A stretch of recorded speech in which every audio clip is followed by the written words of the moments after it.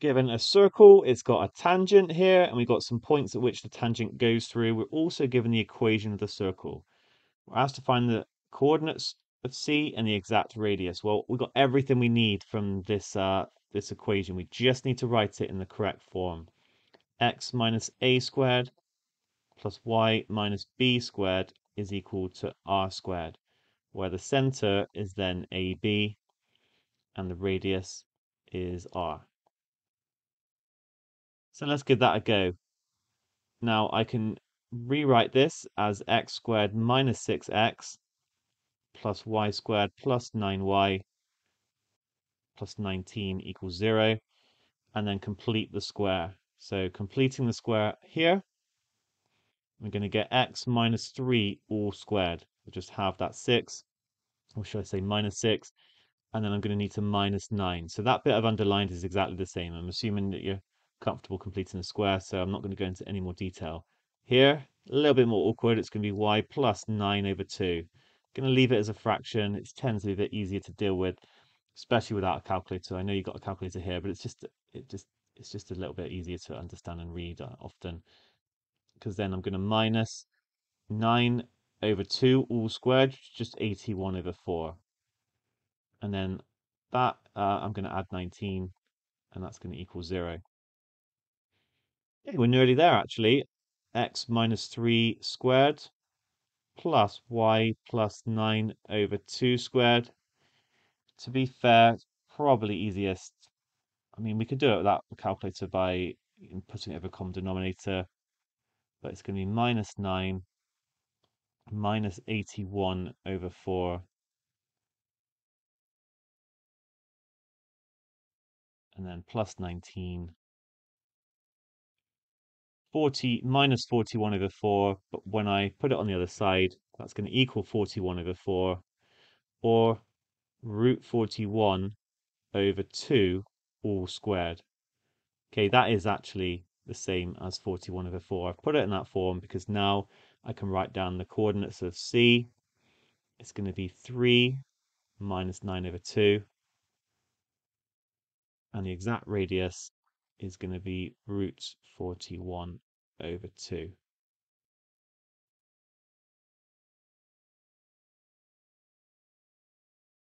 On to part B of this question, where we have a tangent at D. So it just touches the circle, glances off of it. And this meets the x-axis when x is 55 over 4 and meets the y-axis when y is minus 11. And we're asked to find the area OBD.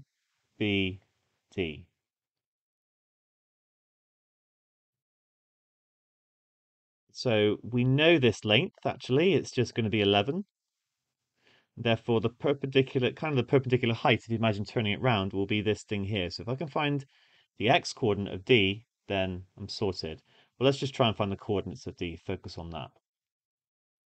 I'm going to show you two ways we can do this.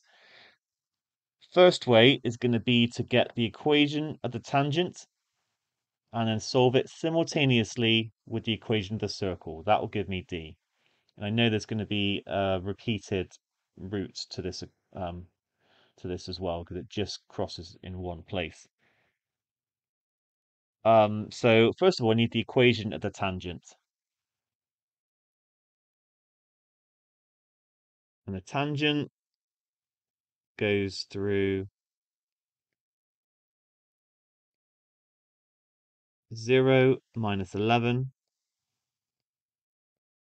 and 55 over 4, 0.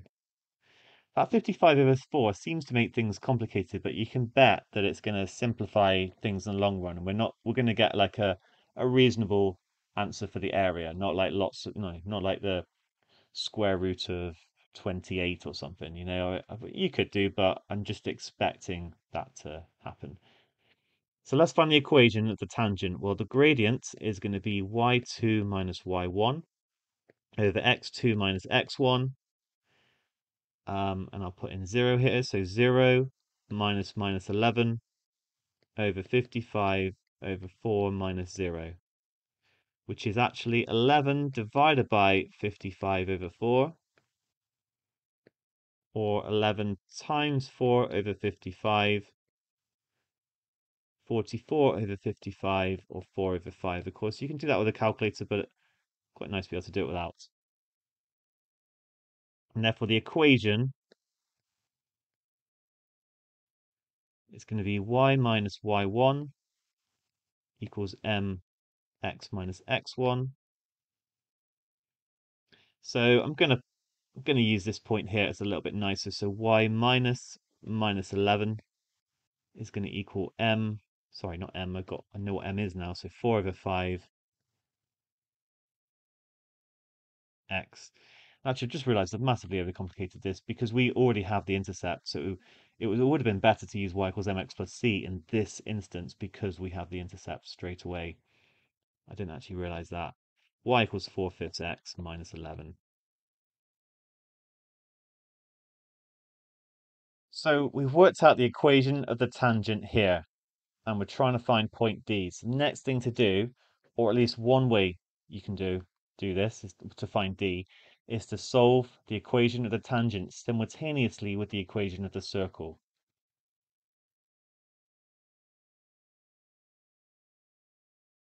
It's a little bit tricky just because we've got a fraction in here, but it will work.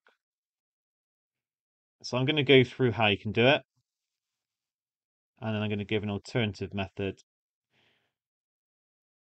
because actually I took one look at that and I thought, oh, this doesn't look very nice. Surely there's a better way, and it's less intuitive, but it's less technical algebraically. So I'm going to replace all my y's by this 4/5 x minus 11.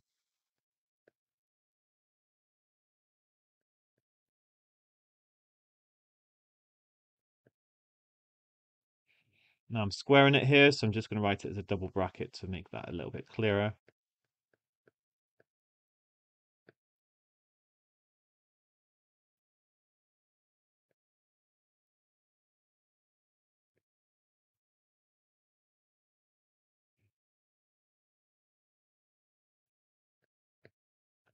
Then expand this bracket out, so 16 over 25x squared. And I've got these cross terms. I've got 4/5 times minus 11.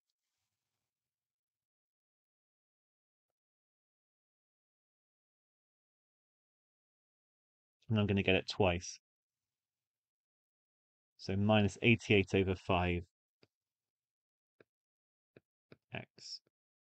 plus 121 plus 36 over 5x minus 99 plus 19 equals 0. Now I'm going to show you two ways to do the next bit. Probably, especially if you're preparing, doing this in an exam situation, you would just use your calculator as much as possible. So I'm going to add the two coefficients for x squared, which gives 41 over 25.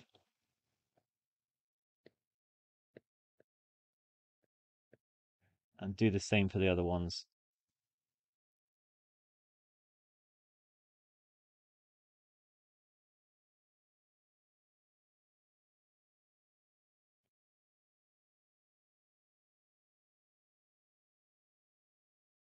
Minus 82 over 5.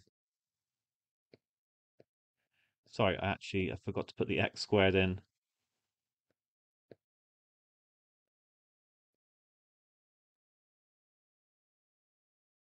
And then 121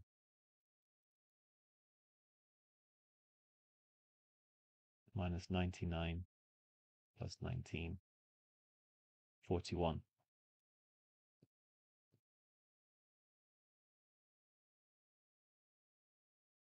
Okay, and then we could actually, rather than simplifying it any further, it'd be okay just using the quadratic formula.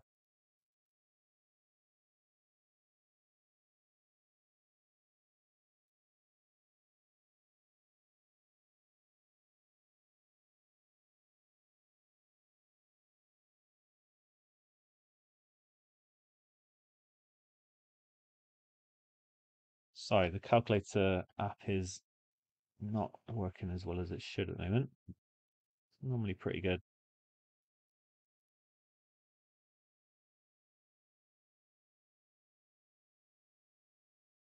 Okay, and we get 5 and 5. Actually, we get this double root. And that's all we need. Now, I don't know. I'm gonna do it without a calculator as well. You can forward pass this bit if you're not interested, but it's worth being able to see this sort of thing, I think. So instead of using my calculator to get to here, um, yeah, I'm just going to do it from the start. So I could write it as x squared plus 16 over 25 x squared. Then I've got minus, I can add these two together, minus 52 over 5x. And then I'm going to combine, oh, sorry, minus 6x, I forgot about that one. Then I combine the numbers, which would give the plus 41. Now, rather than combining it any further, I'm going to times through by 25. So 25x squared plus 16x squared minus, now here, when I times by 25, I can just times the top by 5 and get rid of that 5. So that's going to give 260. This is 150. And this is 41 times 25, which I'm going to leave like that just for the moment. Because I'm going to get 41x squared minus 410x plus 41 times 25 equals 0. And the great thing here is that we have a common factor of 41. That's why I actually helped to not even times this out, because you can see it directly. So x squared minus 10x plus 25 equals 0. X minus 5 all squared equals 0, and x is equal to 5. Okay, so that's just an alternative route without using a calculator. um, which, there might be questions where you would be forced to like simplify things like this, so it's not a waste of time to learn how to do it at all.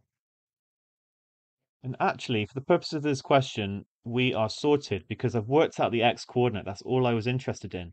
So the area of the triangle is going to be a half times 11 times 5.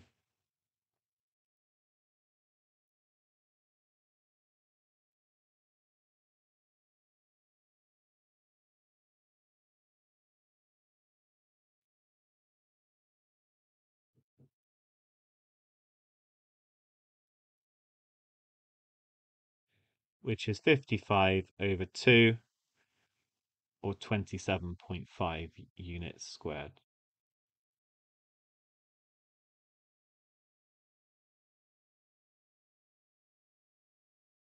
Okay, we're done. You might have been tempted to work out y, in which case you can. It doesn't actually help, but substitute it back into here, and it's going to be 4/5 times 5, which is just 4. 4 minus 11 minus 7.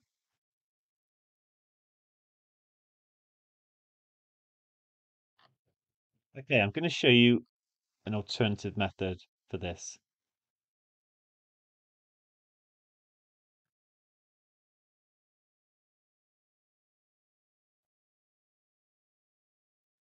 So this is how I did it. I found the gradient of the tangent, and then I thought, you know what? I'm going to look at the gradient of the normal.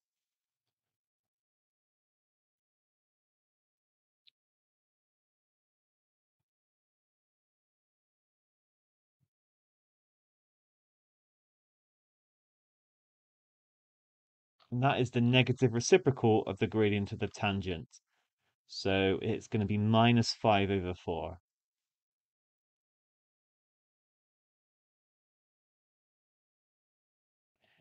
We can also work out the gradient by using the center, which, I've forgotten the coordinates of the center. 3 and minus 9 over 2. And then I don't know these coordinates, but maybe I call them A and B. So actually, it's going to be B minus minus 9 over 2 over A minus 3.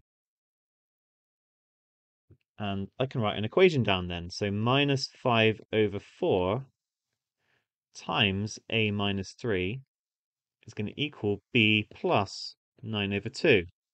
Okay, I've just timesed across. Now I'm going to times through by 4, so minus 5a minus 3 equals 4b plus 18. Minus 5a plus 15 equals 4b plus 18. So therefore 5a plus 4b equals minus 3. And I've got a similar, I've got an equation. It's going to be simultaneous equations ultimately, but this is like, simplified. And also, we know that the tangent goes through the point D, so I can actually substitute it in. Substitute it in to y equals 4 over 5x minus 11.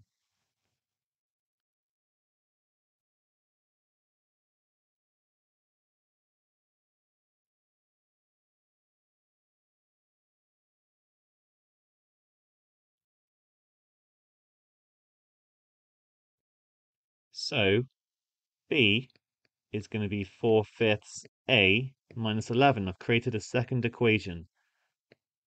5b is equal to 4a minus 55, and therefore 4a minus 55 is going to, sorry,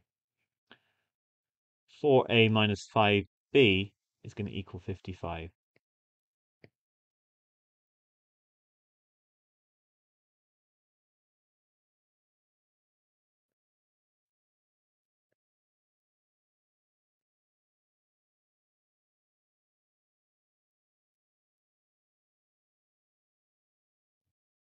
I'm going to times this one through by 5. So 25a plus 20b equals minus 15. Times this one through by 4. 16a minus 20b is equal to 220, because now I can add them together, which gives 41a equals 205, and a is equal to 5. That's my value of x, remember. X, so d is going to be 5 and something else. I'm going to, actually, I'd get the minus 7 if I substitute it back in. So just an alternative route, bit less, bit less intuitive, I think, but it doesn't involve the quadratic equation. So I wanted to talk about that. Both methods are good and ultimately give us the correct answer.